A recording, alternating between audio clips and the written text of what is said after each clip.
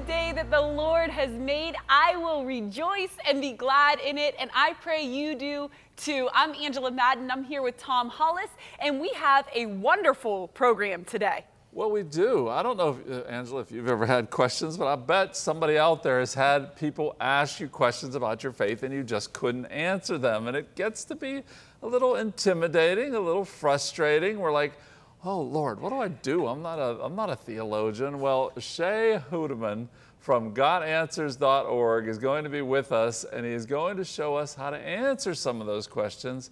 And also, he's going to help us understand our own faith better. Angela, this is a thing.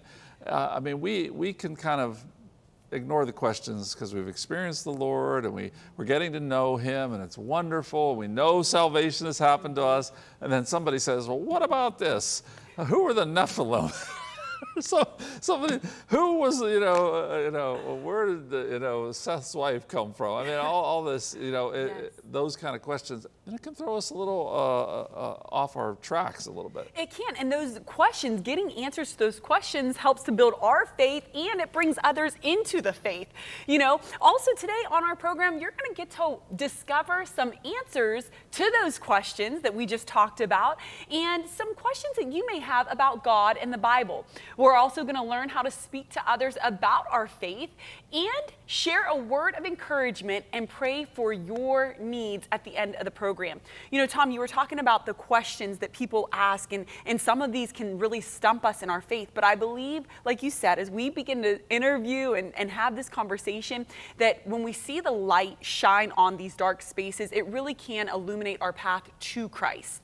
Well, these kind of questions are good because we need to know what we believe. We need to be able to give an answer for the hope that's within us.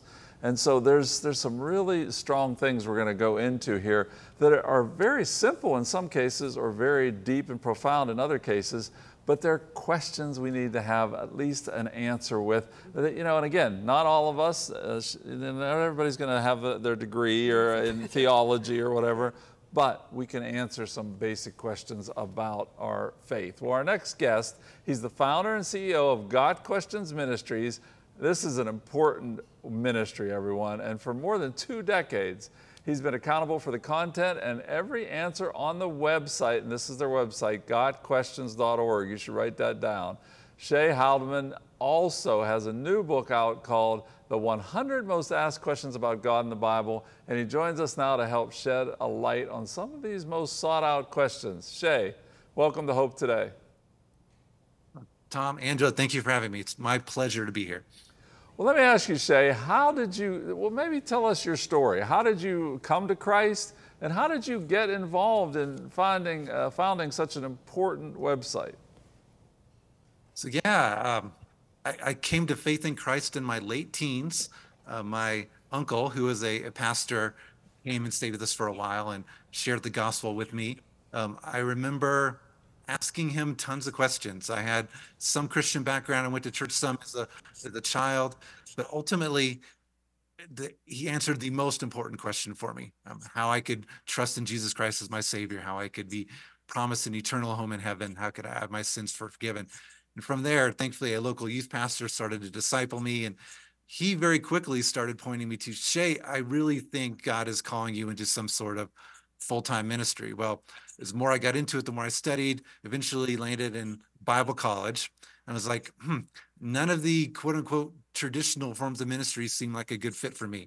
I mean, I'm a much better writer than public speaker. I have no musical talent whatsoever. I joke that I don't like teenagers, so that right there eliminates the vast majority of traditional ministry positions in the church. So after I graduated from Bible college and I got my master's degree in theology, my wife, Melissa, and I were just praying, like, Lord, what are you calling us to? What would be the perfect ministry fit for me? And this was late 2001, early 2002. Internet was really just starting to be something that most people had in their homes. High-speed internet was becoming available, so you could do something worthwhile online without having to wait half an hour for a picture to download. You guys remember those days too. But we just launched gotquestions.org in February of 2002, thinking, oh, this will be a cool little hobby that we can do until God calls us to whatever real ministry He has planned. Well, the website just exploded. There's such a huge need for it. And So the last 22 years is our story of watching God take what we thought would be a hobby and just exploding it into one of the most frequently visited Christian websites in the world. And I praise God every day that he's called me to this. And I love answering people's questions. It's truly rewarding, and to see the impact, to see how many people are reached each month. Just to give you an idea, last month, we had over 16 million visitors to the website just in 1 month. So lots of people out there with questions. Yeah, absolutely. You know, my wife and I taught junior church at our church for fourth and fifth graders for years.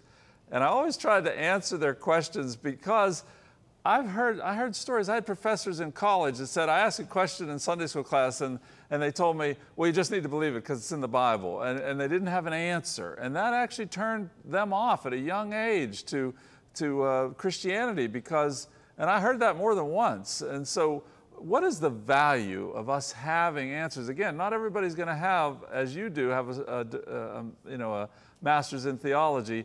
So what is the value of all of us being able to answer questions? Tom, I've heard that same story multiple times before, where someone asked their Sunday school teacher or their pastor a question when they were young and were kind of brushed off, and it really turned them away from the faith. Jesus didn't shy away from questions.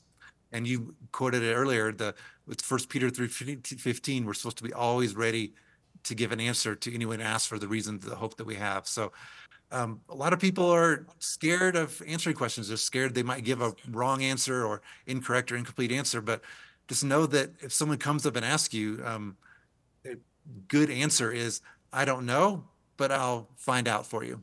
And then to actually do some research, and then come back and then give the person the answer. That is a way better answer to give than you just need to trust, you need to believe. Because when questions like that are brushed off, it really leaves a bad taste in your mouth. It causes you to, well, maybe if this person doesn't actually know this answer, maybe they're not really all that serious about their faith, or maybe God's word doesn't actually have the answers to the questions that I'm wondering about, that I would like to apply in my life. So I think we always need to be ready to give answers. And sometimes that requires just saying, look, I don't know, but I'll get back to you.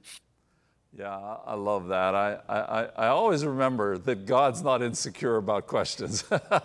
It's all right, come let us reason together, right? You know, says the Lord. So he's not insecure about our questions and willing to answer them.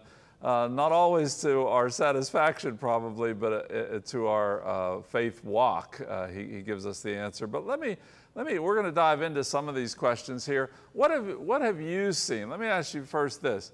What is like the main question you see today? Maybe something that you didn't see 20 years ago that you're seeing more and more now. What is a big question that seems to be on the minds of people today? That's a great question. And there's a verse that says that no temptation is taking you except is common to man. And I would paraphrase that a little bit and say, no question is overtaking you that's not common. I mean, for the most part, for our 20-year history, the questions have remained the same. And this book is a collection of the 100 most asked questions of all time in our ministry. But more recently, just in the past several years, I've seen a lot more questions that are either hostile towards the Christian faith, or even like someone who asked, I've been a Christian my whole life, and then they ask a question, it's like, wow, you really don't, you've been a Christian your whole life and you don't know the answer to that question, something fairly basic, or an inability to explain. So Bible knowledge is definitely decreasing. The culture around us is becoming less and less Christian. So 50 years ago, people, even if they weren't believers, at least had somewhat of a Christian worldview. And now it's the difference between Christians that are dedicated and walking with Christ and the world is becoming a very, very stark contrast. So examples of why should I trust the Bible? What does the Bible say about this issue or that issue? Or why shouldn't I do this or that? Questions like that are more and more common. It's like, wow, this is something that the Bible is very, very clear about and teaches on throughout. And it's distressing to hear Christians who don't know the answers to some of these questions. Yeah, very much so. You know, one of the things as I've noticed that Whereas even in my day, and definitely a generation before me, there would have been a lot of people brought up in the church where they're not so much now. And so there's maybe not a foundation of learning and teaching there about the basics.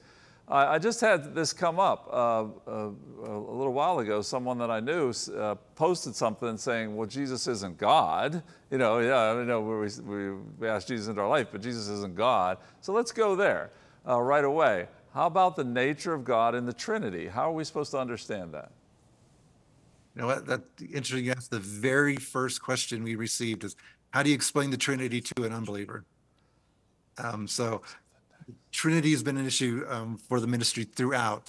Lots of people question about it, and even long-term believers. Trinity is one of those things. It's fairly simple in what the Bible teaches in terms of there's one God, but the Father's God, Jesus, the Son is God, and the Holy Spirit's God. So that import is simple, but okay, how can there be one God, but also three persons who are also God? So how does that work out? So obviously, clearly, that leads to a lot of people asking questions. So our goal is here's what the Bible says. We may not be able to perfectly understand it, but the Bible is very clear. There's many scriptures that talk about the Father God. And throughout the New Testament, many scriptures that say that Jesus, the Son, our Savior, is God in the flesh, and then the Holy Spirit is presented to be God too. So rather than, well, I don't understand it, therefore it can't be true, recognizing that there are certain aspects of the Christian faith, certain acts of an eternal and infinite God that we may not be able to perfectly understand, but our ability to trust something and believe something shouldn't be dependent on our ability to fully or perfectly understand it. I love that you say that, because I think if we could actually understand all of these questions and all of the little idiosyncrasies of them, we would be able to say we understand God, which is limitless and infinite. You know, what kind of God would that be to worship? My question for you, Shea, is how do you all take these questions you get? Like if you get a new question today, what does your process look like for answering that question, and how quickly does that happen? Well, thank you, Angela. So on our website, gotquestions.org, there's the ability for people to actually submit a personal question to us. On the website itself, there are over 9,000 frequently asked questions. And so you would think by now every question someone can answer would be there. And to an extent, at least parts of the questions, but people have a personal issue they're struggling with that it's not fully covered, or every once in a while, an entirely new question that we've never heard of pops up. So if someone submits a question to us, it goes into our database, and then one of our employees will actually review the question, either answer it, use an article on the website to partially answer it, or we can submit it to our team of over 200 volunteers who help us answer all the questions that we receive. So then that writer will research the question, answer it, send it back to us, and then one of our employees will then review and approve the answer, and then it's sent out to the person who asked it. So that process, our goal is to get an answer back within 48 hours, and that's generally our average. Sometimes it can be faster, sometimes it takes a little longer, but people who visit the website, like I said, over 16 million last month, vast majority of people are finding an answer live and instantly on the website, but we also have a submission process where people can new questions to us. That is so good. I mean, just to think of the word of God that's going out to all these people. But let me ask you another one of the questions I think that comes up. What do we do with the Old Testament as Christians? You know, are we required to follow the rules of the Old Testament? And if we're not required to follow some of the rules, how do we tell which ones we're supposed to follow and which ones we're not as we walk through our Christian life? That is a great question. And again, a very common one. Briefly, I know we don't have a ton of time, but entire books have been written on this issue. But briefly, I would say there's numerous verses in the New Testament that describes Jesus' death and resurrection fulfilling the Old Testament. Old Testament law, there's of course the 10 Commandments that most people are familiar with, but there's actually over 600 different commands. So like you asked, do we have to obey these commands or not? When the Bible talks about Jesus fulfilling the law, but then also describes about the law of Christ, which is to love the Lord your God with all your heart, soul, mind, and strength, and to love your neighbor as yourself. And Jesus himself says, if you obey these two, you have fulfilled the whole law. So we are not under the Old Testament law. We're not under all those commands which involved a lot of sacrificial rules and rituals and all those things. We are under that law of Christ, which many of the Old Testament commands would fit under. For example, if you're loving God, you're not going to be worshiping other gods or worshiping idols or taking the Lord's name in vain. If you're loving your neighbor yourself, you're not going to be committing murder, you're not going to be stealing, you're not going to be committing adultery, etc.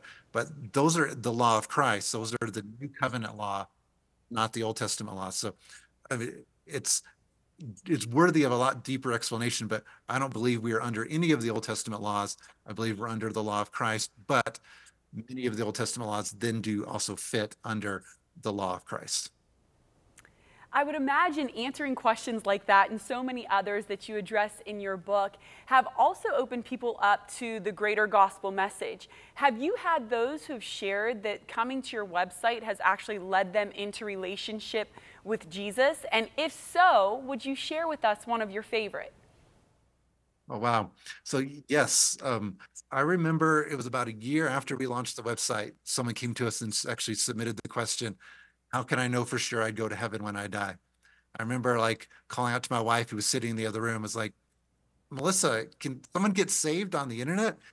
We'd really viewed gotquestions.org as a discipleship ministry. We didn't really view it as evangelism, but since then, literally thousands upon thousands of people have asked us questions directly related to the gospel. And we have over 50 articles on the website just dedicated to presenting the gospel based on a different way of asking the question. So it's, how can I know for sure? It's, what does it mean to trust in Christ as your personal savior? Is there life after death? How can I receive forgiveness from God? All these questions present the same gospel, but just using a different way of answering the question. And yes, every month, we receive, I think it was last month, a little over 10,000 people made professions of faith in Christ through gotquestions.org. How many of those are genuine first-time decisions to trust in Christ? We don't know.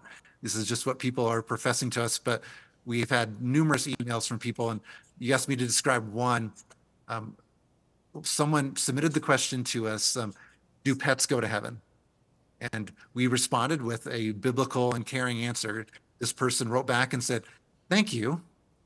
I submitted this question to several ministries. You were the only ones who responded.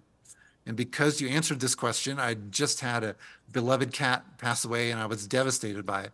Because you took the time to answer my question, I came back to your website. I read this article about trusting in Jesus, and I've decided to receive Christ as my Savior. Through answering a question that ultimately, in the grand scheme of eternity, do pets go to heaven, is not all that important. But for this person, it was extremely important. That person came back and trusted in Christ as their Savior, had the ultimate question answered. So yes, we seek to treat every question seriously, and the questions related to the gospel are always by far our favorite ones to answer. Well, that is a great story. I love that. So in the last few minutes that we have here, why don't you solve free will and predestination for us? I mean, it's only been argued about for 500 years, even longer than that. But seriously, what I like about your book is you're very fair-minded about various streams of thought and doctrine in Christianity. How do you handle something like that, maybe that question in particular? It's an interesting question. So Tom, if I were to come to you, say we met for coffee, and I asked you, Tom, what do you think about this issue? I'm not asking you to, Tom, give me the 10 different interpretations of this verse or passage or issue, and then I'll make up my own mind. No, I'd be asking, Tom, what is the answer that you think is best? And so that's generally our approach on Got Questions. We're not seeking to confuse people. We're not, here's the 15 interpretations, you make up your own mind. It's like, no, we'll often say, here are the different views that we think are biblically plausible, and then here's the one we prefer and why. But on other issues, we're just like, no, we're just going to give them the answer that we think is correct, but do it in a spirit of grace. Not make it seem like this is the only way to possibly view this, but we don't want to cause confusion. We want people to understand God's word. We want them to dig it for themselves, but also here's the answer we think is correct. Predestination, free will, obviously, as you said, hugely controversial, has been for almost the entire history of the Christian faith. We believe God is ultimately sovereign, that God, the predestination and election is taught in Scripture. The Bible also calls on believers or people to trust in Christ, to submit themselves to the faith. Both are true. How God can be sovereign and elect people to salvation, and we also are responsible for believing. How does that work with free will? We believe both are true. How the two come together, we don't believe there's a perfect explanation. There's some value in Calvinism. We see why some people believe Arminianism, the other side, and everything in between. Ultimately, our responsibility is to trust in Christ and leave the predestination, the election, up to God. I mean, he can handle that side of the equation. Our responsibility is to believe. Oh, thank you. I'm so glad for a God that can handle that side of the equation. Amen to that. Shea Houdmann, thank you so much. The book is called The 100 Most Asked Questions About God and the Bible. I highly recommend this, guys. It is a pretty brief but very also in-depth answers to so many questions, and I highly recommend gotquestions.org to everyone. Shea, thank you so much for being with us today. Tom, Angela, thank you for having me. Well, we're going to take a quick break, and when we come back, we're going to be sharing with you and praying for you.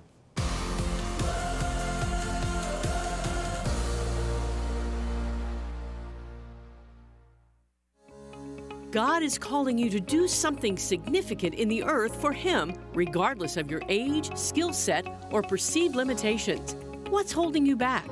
When you give to support Cornerstone Television this month, let us bless you with Rick Renner's life-transforming book, Chosen by God. Every page will help you overcome your limited thinking and follow God's plan for your life.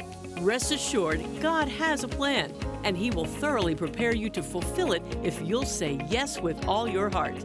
This book will thrill you with the possibilities that await because you are chosen by God.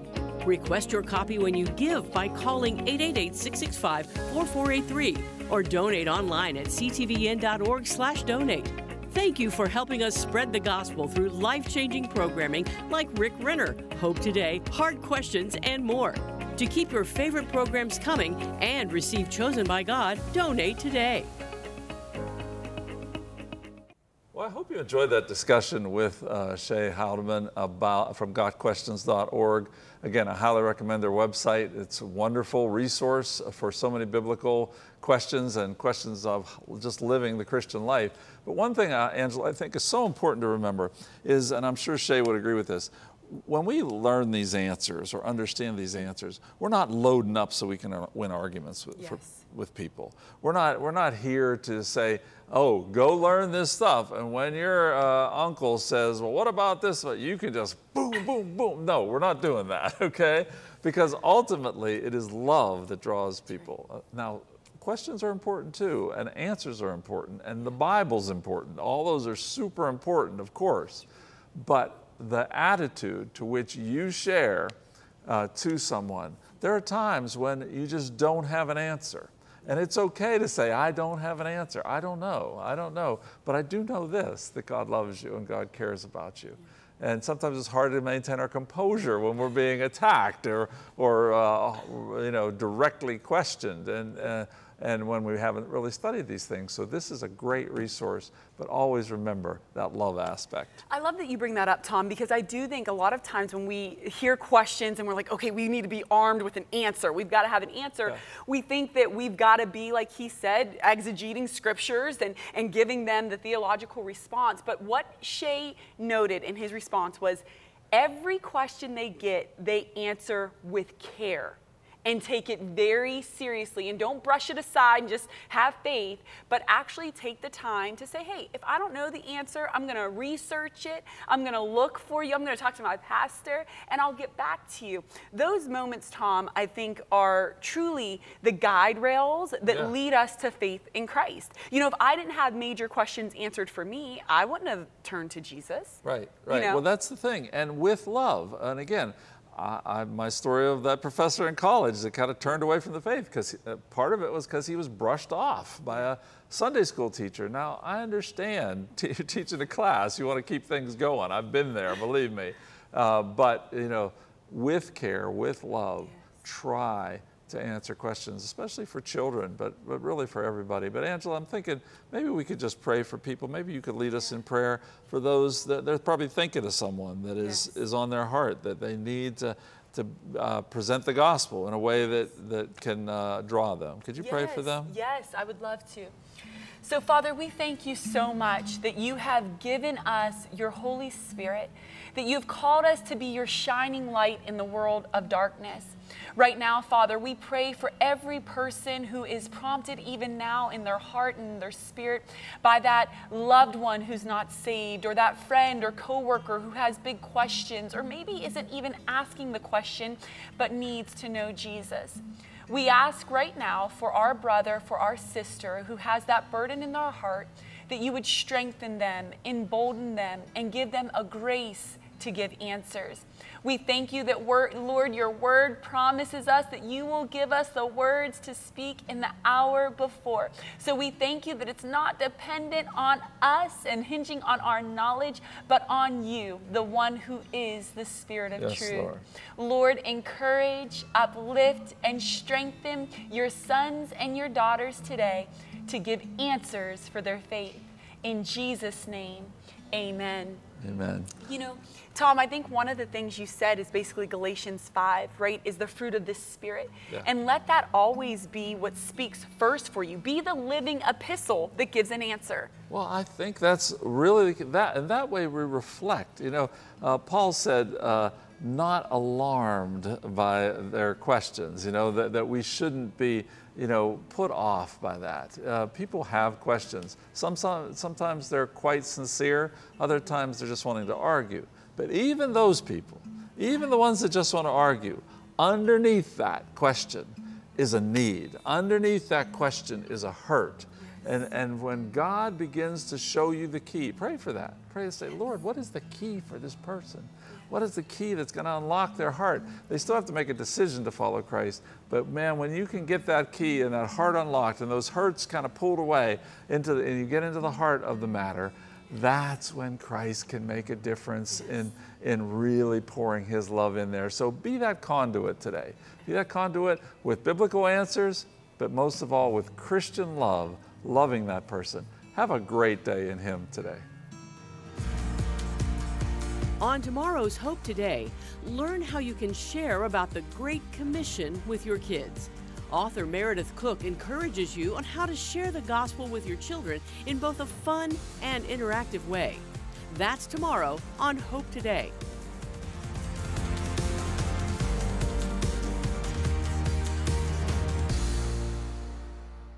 Cornerstone Television wishes to thank all our faithful viewers whose consistent prayers and financial support have made this program possible.